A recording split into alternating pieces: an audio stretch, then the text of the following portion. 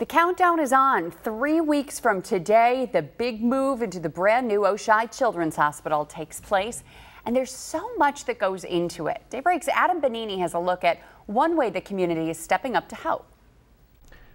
Well, this is just a massive undertaking, a tremendous challenge, and before the patients can be moved, of course, all of the supplies and the support they need has to be in place.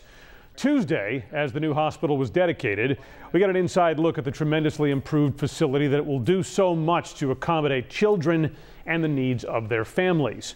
Now, work on that move is shifting into a higher gear. These are high school students from St. Joe's, about 120 of them over the course of 3 days, volunteering to stock the patient carts that will be used in the rooms throughout the hospital.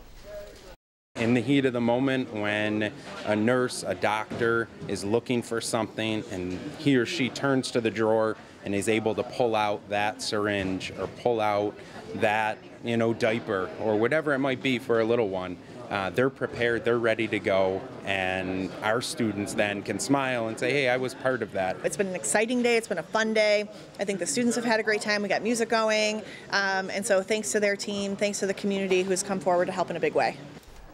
Now, the work is part of a service retreat that is required of the students at St. Joe's.